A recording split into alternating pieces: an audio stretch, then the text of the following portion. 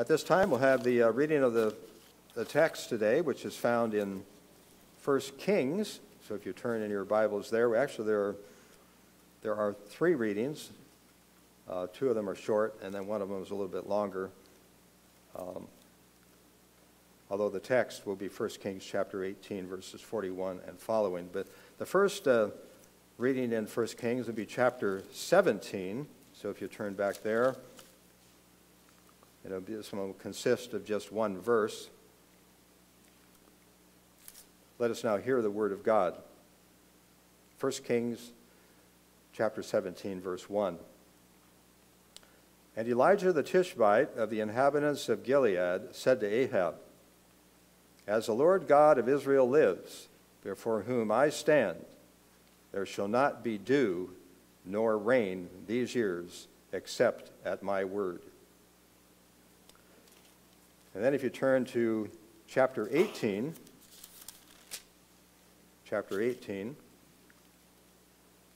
verse 1.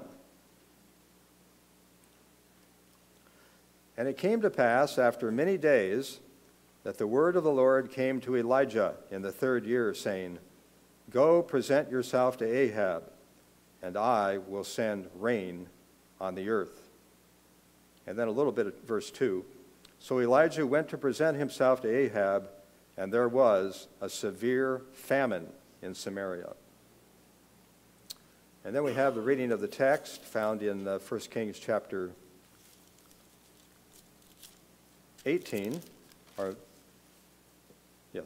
chapter 18. And here I'm going to begin reading at verse 41. Verse 41. Then Elijah said to Ahab, Go up, eat and drink, for there is the sound of abundance of rain.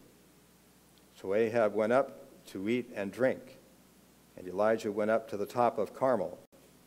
Then he bowed down on the ground and put his face between his knees, and said to his servant, Go up now, look toward the sea. And he went up and looked and said, There is nothing. And 7 times he said, Go again. And it came to pass the 7th time that he said, There is a cloud as small as a man's hand rising out of the sea. So he said, Go up, say to Ahab, Prepare your chariot, and go down before the rain stops you. Now it happened in the meantime that the sky became black with clouds and wind, and there was a heavy rain. So Ahab rode away and went to Jezreel. Then the hand of the Lord came upon Elijah, and he girded up his loins and ran ahead of Ahab to the entrance of Jezreel. And may God the Holy Spirit see fit to bless the reading of his word here in this section of Scripture.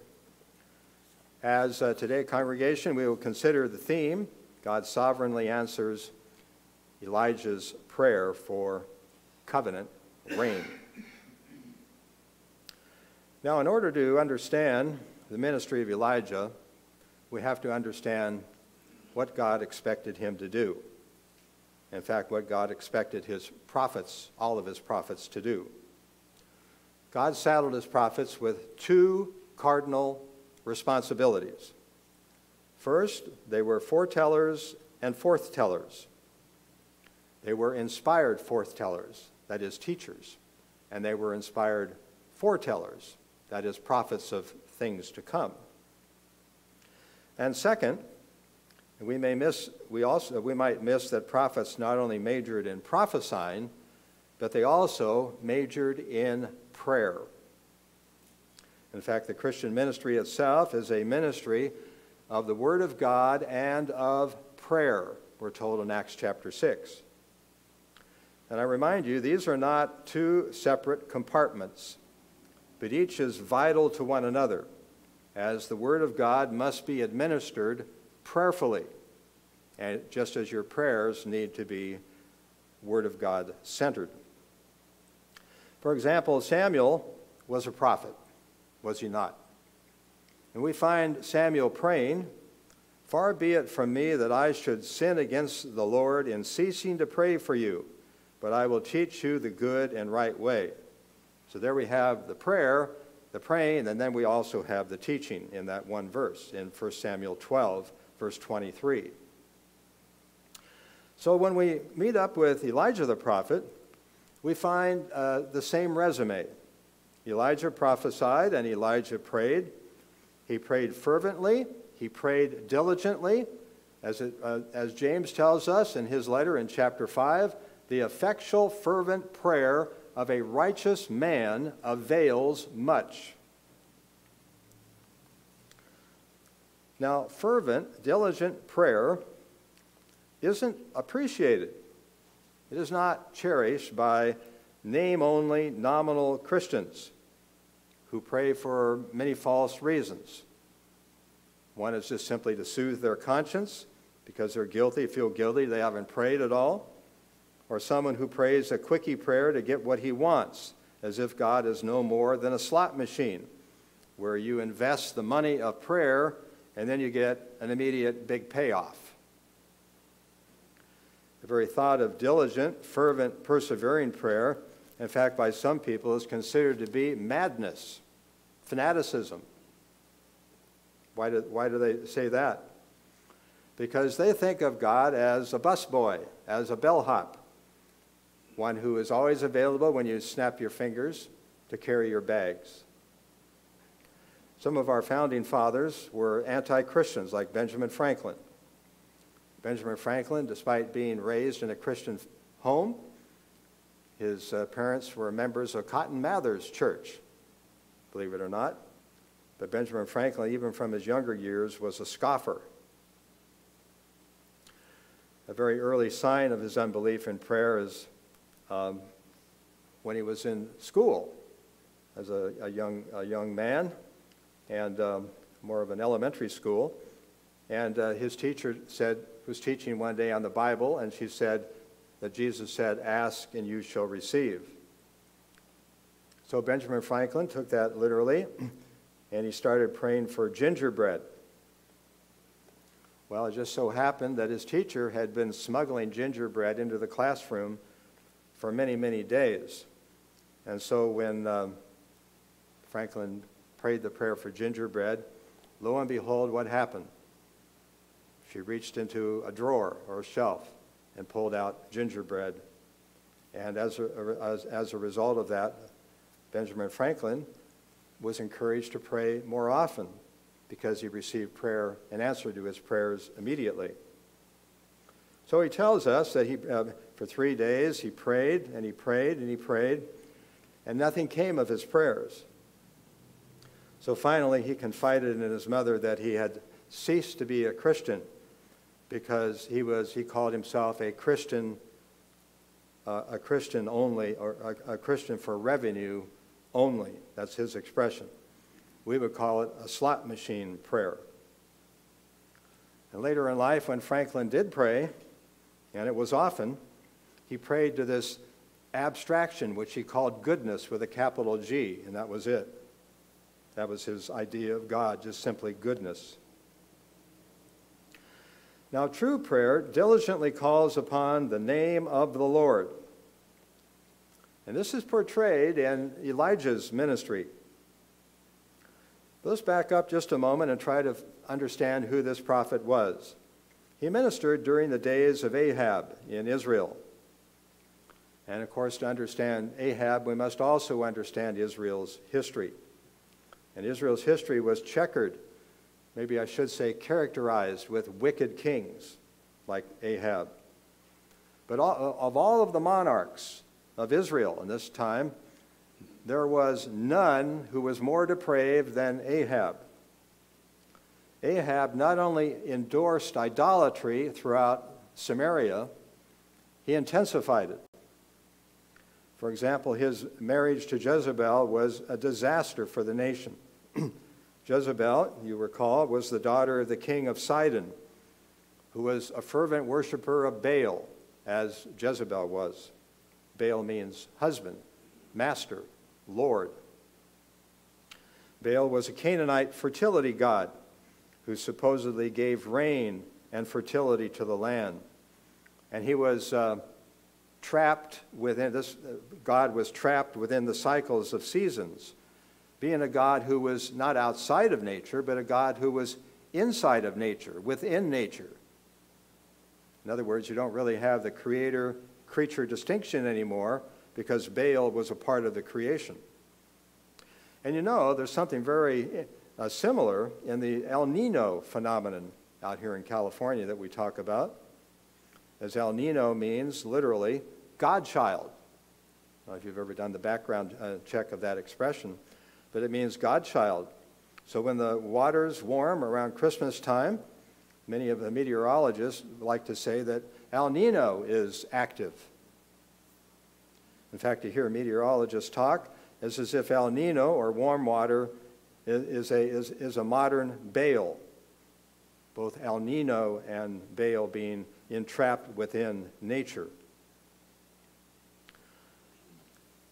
So, to please Jezebel, Ahab made Baal worship the official worship of Israel.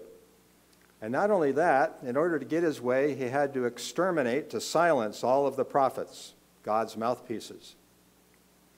And the great point is that Israel's God is the true and living God, so that Baal must be exposed as a false god, as an idol, as a figment of men's imaginations, a worthless, impotent Caspar Milquetoast type of deity. Baal can not only not bring fire, he cannot bring rain either, which means that Baal, quite simply, does not exist. And rain is what Israel needed. God promised to bless his people with rain, with covenant rain. Listen to Deuteronomy chapter 11, verses 10 and 12. There, the Lord says, "For the land which you go to possess is not like the land of Egypt from which you have come, where you sowed your seed and watered it by foot as a vegetable garden. For the land which you cross over to possess is a land of hills and valley, which drinks water from the rain of heaven, a land for which the Lord your God cares, and the eyes of the Lord your God are always on it, from the beginning of the year to the very end of the year." And then a little bit later in that same chapter, in verse 17, you're told that if Israel serves other gods and worships then the Lord's anger will be aroused against you, and he will shut up the heavens that there be no rain, and the land yield no produce, and you perish quickly from the good land which the Lord is giving you. So after reading those words, we learn that both drought and famine are expressions of God's wrath upon Israel for their idolatry. And the rain, when it does come, is an expression of God's love for his people. Now, in this sermon, I hope to magnify Elijah's second miracle, his prayer for famine, and then his prayer for rain. Let's remember, Elijah was the John the Baptist of the Old Testament. He majored in announcing God's impending judgment upon the nation. And in his very first appearance to Ahab, he announces there will be no rain except at his own command. Again, chapter 17. Elijah the Tishbite of the inhabitants of Gilead said to Ahab, "As the Lord God of Israel lives, before whom I stand, there shall be no dew nor rain these years." Now notice something there. Not just no rain, but no dew either. Sometimes you can survive on dew alone, but no dew. And that's what he prayed for. Now, after 3 years of drought, the scripture says, "And it came to pass after many days that the word of the Lord came to Elijah, saying, Go present yourself to Ahab, and I will send rain on the earth." So my text concerns Elijah's persevering prayer, even though you don't really find the word prayer in the text, but it's there descriptively. In fact, in the New Testament, confirms this. God places a consecrated a beam of light on Elijah and his prayers in James chapter 5. The ESV translation is, "The prayer of a righteous man has great power and effectiveness." And then James also says, "Elijah was a man with like passions as ourselves, and he prayed earnestly that it would not rain, and it did not rain on the land for 3 years and 6 months. And again he prayed, and the heaven gave rain, and the earth produced its fruit." So just as Elijah, who's also prone to discouragement, just like us, discouragement and grim despair, melancholy, just as he prayed for famine and it came, he prayed for again and that it might rain. So both the drought as well as the rain are fruits of Elijah's praying. So we know that 1 Kings chapter 18, verse 42 glorifies prayer without even using that word. Now the first thing that you're to learn from this is that Elijah withdrew from the human stage to pray. In the Sermon on the Mount, Christ commanded that you, when you pray, enter your closet, and when you have shut your door, pray to your Father which is in secret, and your Father who sees in secret shall reward you openly. How often have we read those words? How often? But not put them into practice the way that we should. In fact, Jonathan Edwards, back in the 18th century, once preached a sermon, and this was the title of the message. You can guess where he's going with this. The title of the message was, "The Church Hypocrite Found Deficient in the Duty of Private Prayer." The church hypocrite. It's very important that we find a place to pray in privacy and pour out our hearts in prayer. Remember, years ago, I was on a trip overseas, and I got to the airport and had a lot of time to think about where I was going, what I was doing. I was all by myself. I was going to be a student overseas. And in the airport terminal, I wanted to pray. Well, this was before cell phones. Well, I'd been given a tip by a Christian minister that a very good place to pray if you're at an airport is you go into the phone booth. You take the phone off, you shut the door, and you're in there and you're talking. And anybody that looks in thinks that you're conversing with somebody on another part of the city or the country or the world. Well, I was conversing with someone who is in heaven.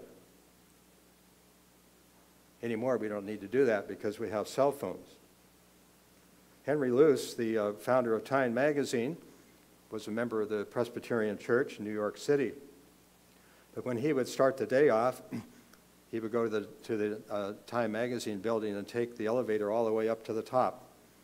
And he made it a point, as he took the elevator ride up to the top, that there was no one in the elevator so that he could begin his day in prayer. Think only of Nathanael under the fig tree. Now, when you shut the door of your closet, you not only block out traffic, but your spirit is calm. Your frenetic pace slows, and your wandering thoughts dissipate, and you begin in earnest to fixate upon your God. B.B. Warfield once said, "True religious devotions grow best in seclusion and in darkness." He was writing about the piety of the Christian, about closet prayer. So this is what Elijah did, pours out his heart before the Lord in prayer. When you're secluded like that, you're able to zero in upon God and his majestic greatness and his triple holiness. God becomes real, or more real to you, because you're overwhelmed by his presence, and you're no longer overwhelmed by your calamitous circumstances that you may be in. Going through the ringer, suffering affliction in this vale of tears. Your prayer closet becomes a veritable Bethel, the house of God, like Jacob's saying in his prayer when he was on one of his journeys, "How dreadful is this place, for this is the house of God." There's such a thing as seeing the invisible. Moses himself endured as seeing him who is invisible. our prayers are not conversation with someone who's so invisible that he's not there, but rather prayer is conversation with the invisible who is there. Hebrews chapter 11 says, "But without faith it is impossible to please him. For he who comes to God must believe that he is, and that he is a rewarder of them who diligently seek him." He is, not only that he exists, but that he is there. Or to get the Lord closer, he is here. So the bustling atmosphere of the world can be fatal to your prayers. The failure for you to shut your door means that you're not shutting enough of the world out. You've got to get alone if you would enjoy fellowship with God. As Warfield again said, seclusion and darkness. So let all of us take a warning here. Don't let the tyranny of the urgent kill your prayers. It's said that when you're dancing with an 800-pound gorilla, it's the gorilla's call to stop the dance. You have no chance. Don't put yourself in that situation. Let prayer cut in, closet prayer cut in, and let the gorilla be seated. Now, the second instruction that we receive pertains to Elijah's posture in prayer. He cast himself on the ground, and he places his head between his legs. Now, certainly, we as believers are not to put our tail between our legs, but you are permitted to put your head between your legs and to pray hard, as Elijah did. And you notice there is striking humility here. Elijah was one of the greats of the Old Testament. He stood as strong as a cedar of Lebanon, as a redwood tree. But here we see this great man of God on his face. Why? Because he knew that the Lord was his God. The word Elijah means, literally, the Lord is my God, my God. So your prayer posture speaks tons. Let's remember that God's throne of grace is not only a throne of grace, but it's also a throne, because God is the majestic king who sits upon it, a royal throne. Let us not take liberties with God to treat him as our equal. Let us beware of an indecent familiarity. Many years ago, a Hollywood actress said that if Jesus was here, the first thing she would do is jump up into his lap and give him a big kiss. Well, Scripture teaches that God is so great that it's even condescending for him to even glance at the earth. None of us can sufficiently abase himself before our God. Now, of course, you can kneel before God when your heart doesn't kneel. God wants a kneeling heart, but he particularly wants both a kneeling heart and a kneeling knee, but especially the heart. It's been said that a good theologian, somebody who reads the Bible correctly, who studies books written by some of the great authors of the Christian faith, a good theologian is first of all a neologian, because that's what Christianity should do to us. That's what Christian theology should do to us. It puts us on our knees before our God, to pour out our hearts before him in prayer. In fact, one tradition in the Christian church is that the Apostle James prayed so much that his knees were calloused like a camel's. He was known as Mr. Camel Knees. How is it that somebody like that could pray so often? Have you ever asked? Was he a fanatic? Was he off balance in the Christian life? Was it just routine? A chore for him to go through that like a robot? No. He had such a close walk with God that he was on his knees all the time. In fact, at his own death, missionary David Livingstone was found kneeling in prayer at his bedside in Zambia. Let's remember that what makes the Christian great, what makes you great, is when you know your place, and you know that your place is before your God. And this is certainly what made the Puritans so great.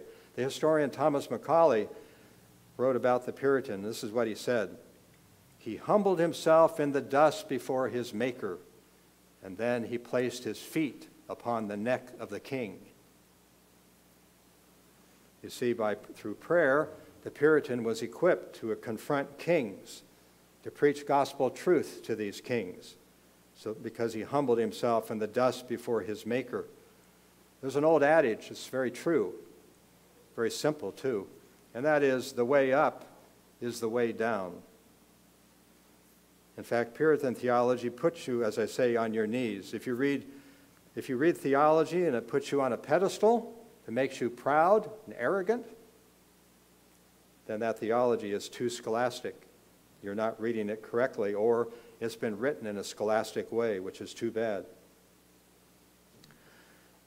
Now notice this, Elijah's prayer also focused upon the living God.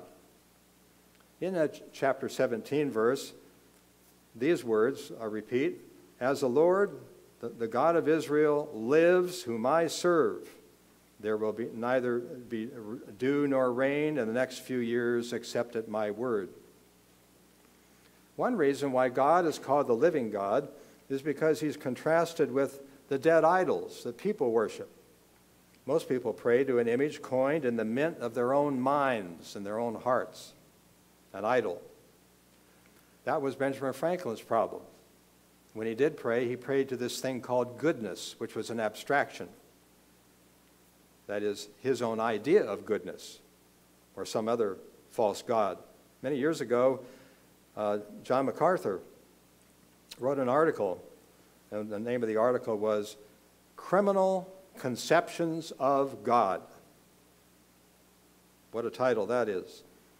And he exposed those who say, well, my idea of God is this. My notion of God is this. Criminal conceptions. People that say things like that ad infinitum. Well, Scripture teaches that God is not a concept, much less an abstraction. The true God is the person, the living God. John Calvin writes that the human heart is a factory of idolatry. And so, of course, the unbeliever is going to say, well, this is what I think God is like, or this is what I imagine God to be. When you're witnessing to them, he'll say that. Because those gods come from the mint of his own mind, which is fallen. Well, Elijah's prayer was anchored to a divine promise. And what was that promise? God promised that it was going to rain. In chapter 18, verse 1 again, go present yourself to Ahab, and I will send the rain on the earth. Every time rain appears in the Bible, God identifies himself as the rainmaker. Every time. God wants his due for every raindrop. He wants all of the glory. In the Sermon on the Mount, Jesus teaches that God makes his rain shine or fall upon the just and the unjust. His rain. And in Ezekiel chapter 36, there's a series of promises are stated there. What God is going to do this, God is going to do that. And yet we also read these words, I will yet for this be inquired of by the house of Israel to do it for them. So God promises, or God performs what he promises to do, but only when he is inquired of. Inquired of. You must ask, because that's the means that he has chosen to bring about the realization of the promise. Now let's apply that a little bit. God promises should animate you to pray, as they did Elijah. God wants you to humbly claim his promise. That's what this prophet did. So bring your request to the throne of grace. Come boldly and humbly, but come. Because Jesus Christ loves to answer prayer. And Jesus commands you to come. And be assured that if Jesus commands you to come, he'll command the answers to your prayers. It's an old statement by Augustine who said, Command what you will and will what you command. If God has promised you things like food, shelter, clothing, housing, fellowship in the body of Christ, and other things like this, those are things that you can bring before God in your prayers. But even more so, notice that Elijah's prayer was definite. When you pray, make sure your prayers are specific. This prophet was zeroed in upon one thing: rain. One of the commentators wrote this: the mighty man of God seemed never to have more than one arrow in his quiver at a time. It's important for us to pray specifically for things. Interestingly, in Psalm 5, in the 3rd verse, says that very thing. The English translation is, "In the morning, O Lord, you hear my voice. In the morning, I lay my requests before you and look up." But in the Hebrew language, it's more definite than that. The Hebrew language says in Psalm 5, verse 3, "I lay my request to set in order an arrow in the bow." An arrow in the bow. Take careful aim so that your one arrow hits the mark. These are the things that God wants to hear when you pray specifically for things. And make sure that you do hit the target. Stop wasting time with glittering generalities, with broad prayers that hit nothing. Now, of course, I'm not trying to say that all generalities are unlawful, but I do believe it's important that we pray specifically for things, for definite things. Now, Elijah claimed the answer when he saw the teeny cloud. He grabbed it and he claimed it. From a small cloud came a big rain, and he had the promise that it would rain. Our most confident prayers are prayers that rest upon the divine promise, like praying for food and the shelter and the clothing and the housing. Jesus himself said, "Seek ye first the kingdom of God and his righteousness, and all these things," food, shelter, and the clothing and the housing, "will be added unto you." There you have it. It's in print. It's written down. That can be claimed in humility. But Elijah's prayer was also fervent. The effectual, fervent prayer of a righteous man avails much. I like to say that it's not the length of your prayers that's all that important, but it is the weight of your prayers. Your prayers should be freighted with love, with humility, with contrition, and tenderness, passion. God is not looking for a marathon prayer of 26 miles, 385 yards. He's looking for a quality sprint. Sometimes we call these ejaculatory prayers, like the short prayers of Nehemiah. Now, what is fervent prayer? That's when there's this intensity of spirit, this urgency in your praying. Or to use a burning Yule log as an example, when there's white heat.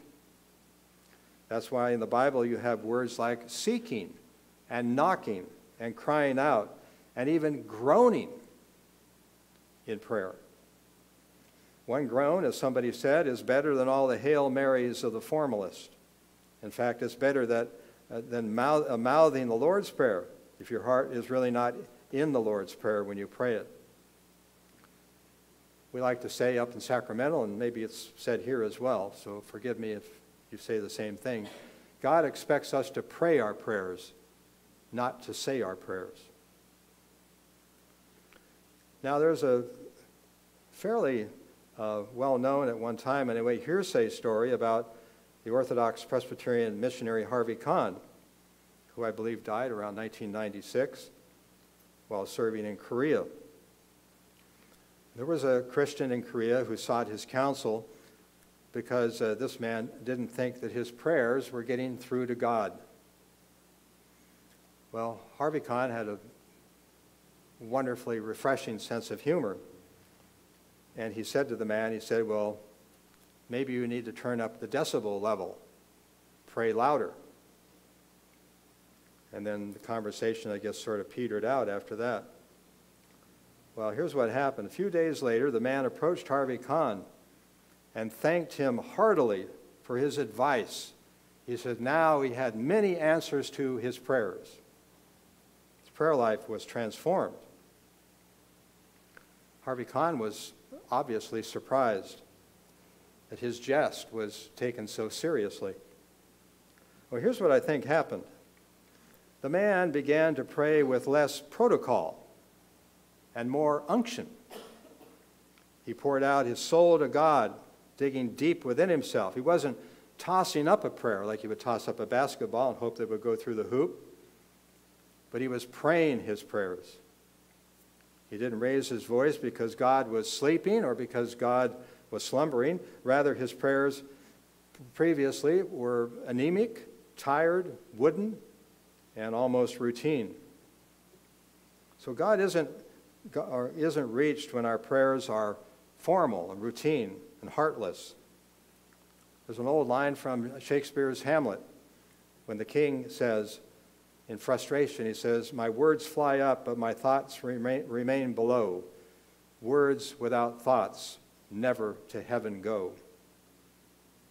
One of Herman Melville's great lines in Moby Dick, and I use this often, describing the mariner, is this: he uttered a prayer so devout, it was as if he was praying from the bottom of the sea, the bottom of the ocean. So how do mariners escape shipwreck?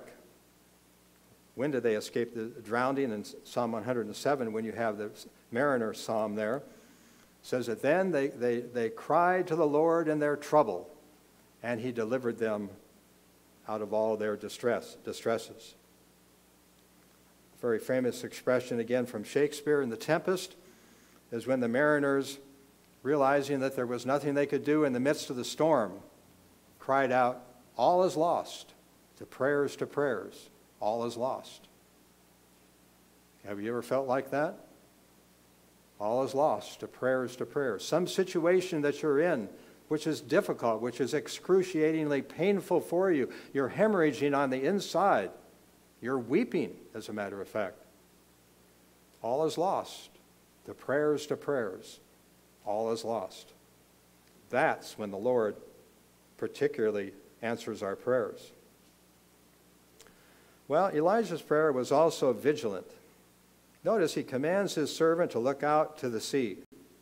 He says, "Go up now, look out towards the sea," verse 43. This teaches us that when you pray, that you're to expect the Lord to answer. He never would have looked out to sea never would have issued that command if he hadn't expected it to rain.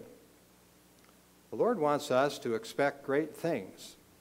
The motto of the missionary William Carey, remember, was expect great things from God, pray for great things from God, and do great things for God. Don't make a prayer and then forget it. When you pray, expect your covenant-keeping God to answer your prayers, to answer. And don't be like the family of stage actress Helen Hayes, who's sometimes called the queen of the stage. I should say the late Helen Hayes, who quite out of character one year decided that she would roast her first turkey for Thanksgiving and prepare all the other trimmings as well. She'd never done that before, so her husband and members of her family were alarmed, spooked a little bit, feared the worst. So they all agreed that if her turkey dinner was a disaster, they'd make a reservations at just in case at a restaurant, which they often frequented. So when the table was set and all were seated, Helen Hayes retreated to the kitchen to fetch the turkey dinner. But when she returned into the dining room, she discovered that both her husband and the children were dressed in traveling clothes, ready to drive to the chosen restaurant because they anticipated a disaster. A scorpion instead of an egg, rocks instead of bread. The Lord does not want us to approach prayer that way. He wants us to approach prayer with the words of the psalmist, Psalm 130. I wait for the Lord, my soul does wait, and in his word do I hope. My soul waits for the Lord more than they that wait for the morning. I say more than they that wait for the morning. That's the way that all of us should pray. God wants you alert for answers. Expect the sun to rise in the morning. You're to have great expectations. In fact, Elijah was so certain that it was going to rain. Notice here, he heard the rain even before it rained. Verse 41, he said, go up and eat and drink, for there is the sound of abundance of rain. He had already heard the abundance of rain. So if you really believe God, you'll hear the abundance before it actually rains, because you are 100% assured that the Lord will answer your prayer. It may be yes, it may be no, it may be wait, or the yes answer may be tweaked in a different way that you didn't expect, but your prayer will be answered. As John tells us in 1 John 5, and if we know that he hears us, whatever we ask, we know that we have the petitions that we have asked of him. Now, the thing that's most striking about this time is that Elijah's prayer was also persevering. Now, here's something most interesting. God wants effectual prayer from you and me, but he also wants us to persevere in our prayers. This is called importunity. Jesus said, so ought men always to pray and not to faint. You may not receive an immediate answer. Why is that? Because God's timetable is not your timetable, and your timetable is not his. You may be in a hurry, but God may not be in a hurry. Remember, God isn't a bellhop or a porter or a busboy at the Hyatt who carries our luggage at our own beck and call. God is sovereign. He does things his way, according to his own time. Ecclesiastes chapter 3. He has made everything beautiful in his time, says Solomon. That's why it may seem that God is a tortoise, ruling at a snail's pace, biding his time, at ease on his throne. Well, God wants you to know that he is on the throne, not us. Certainly, your prayers and my prayers do not govern the universe. Yet God does want you to pray. He commands your humble request. Elijah was floored, and his face was between his knees here. But notice this as well. Effectual prayer doesn't have to last for days or for months or for years. Elijah's prayer took only hours at the most. Now, focus on this. His praying persevered even when there was nothing. There is nothing. The servant goes up to the top of the mountain and he comes back and he reports, there is nothing. Now the scripture doesn't say so, but it's likely that Elijah continued to pray, and each time he ordered his servant to hike up to the mountain and scout out the skies, the same word was brought back. There is nothing. There was nothing in the sky. The sky was azure blue. There was no hint of rain, not even a distant cloud. And this is so true of God's ways. We pour out our souls to God in prayer, and there is nothing. We continue to pray and pray and pray, and still the same answer, nothing, nothing, nothing. Here, no less than 6 or 7 times, Elijah commands his servant to study the sky, and he brings back the same weather report. Now, is there really nothing? Is that really what's happening here? Well, no, there's such a thing as what some theologians call, and this gets short shrift, the silence of God. Because God's silence is God's silence, his silence is meaningful. For example, God's silence may mean that God is being patient, or that God is sovereign, or that God is wise. So often we make unwise demands of God in our prayers. Just remember the request that was made for Jesus to heal Lazarus after he had been dead for 4 days, you remember? But his response was to wait for 2 days. You see, that's the silence of God. God's silence is always golden. God is patient. God is waiting to be gracious. There's many, many reasons for the silence of God, but it has meaning. That's the point. We never say of God's silence that it is nothing, because God is everything. So when you pray and there's silence, you have two choices. You can throw in the towel, give up, and if you do this, this usually shows that your prayers are riddled with unbelief, that you don't really believe that God is there to answer your prayer. Scripture teaches that God is found when you diligently seek him. Persevering proves your faith to be true. Fainting proves that your faith is delusional. When you knock on the door, you expect God to be home. And God is always home. Prayer is pictured in the Scriptures as knocking, asking, seeking.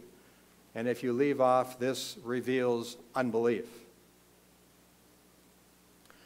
But secondly, perseverance shows that you really do believe God and his promises. You're not discouraged by God's delays, because God's delays are always golden. You know that God is waiting to be gracious to you.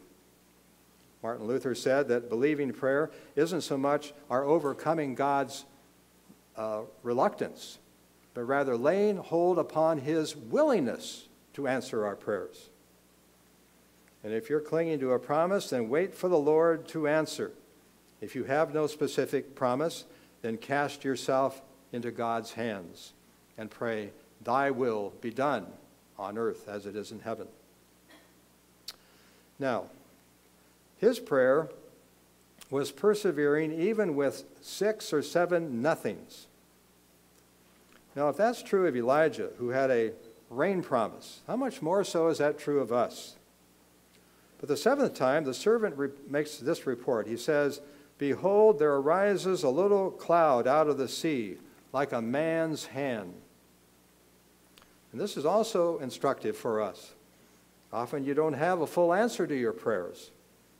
You have a little answer. God often answers your prayers gradually. He'll answer your prayer little by little by little, not all at once. It's like the blind man who Jesus healed, but not all at once. Remember, he was healed, but at first he saw only men that looked like trees. And then his vision became clearer and clearer and clearer until he finally saw a little here and a little there. First there's the blade, then the corn, and then finally the full head of corn. So Elijah's prayer was heard. He tells Ahab to go down before the rain stops. Ahab actually obeys the prophet here. Amazing. Arthur Pink tells how civil rulers are often more prone to accept our temporal advice than they are our spiritual advice. You remember when Paul was on the ship, the 276 sailors, in the midst of a shipwreck, a fierce storm. Paul had booked that ship, remember, to Rome, if I can put it that way. He was actually booked. He was under arrest. But you remember the fierce storm there. But none of those 276 sailors give any indication of believing the gospel. And yet they were willing to take his advice about, lowering the different sailing vessels into the water, and so on and so forth. Temporal advice. So Ahab does not doubt the rain, even after 3 years of famine. His heart was steely. He was convinced, but he was not converted.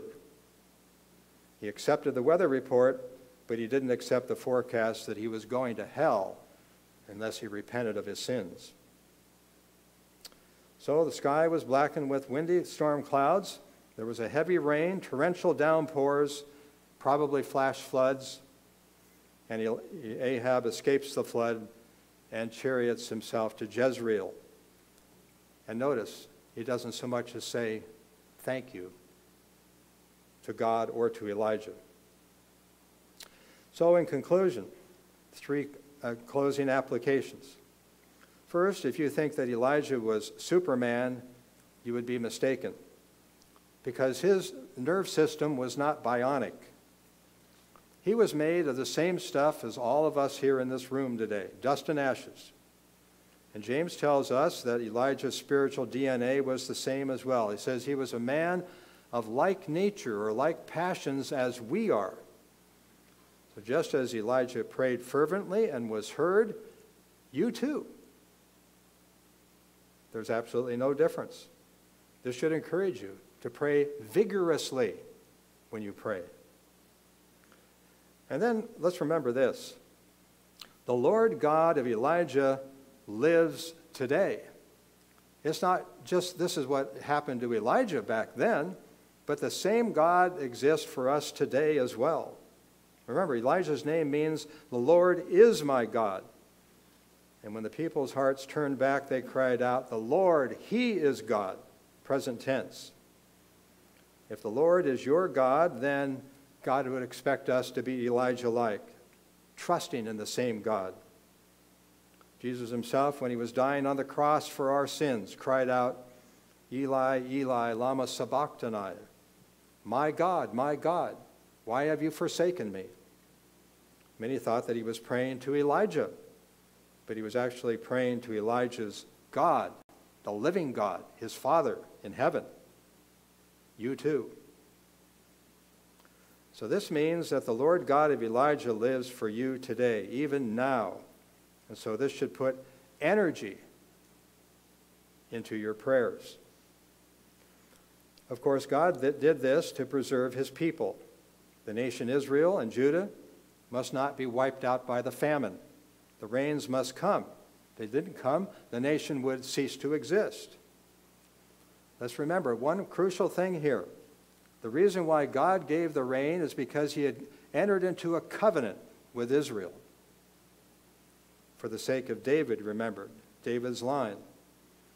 If David's line disappeared, was exterminated by drought, by famine, by pestilence, or by whatever, then the promise of the Messiah would fall to the ground, and Jesus Christ would not have come to save us from our sins. Now, why does God answer Elijah's prayer then?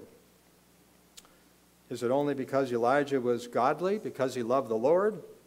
And why the hiatus between the announcement that God would send the rain and the actual rain?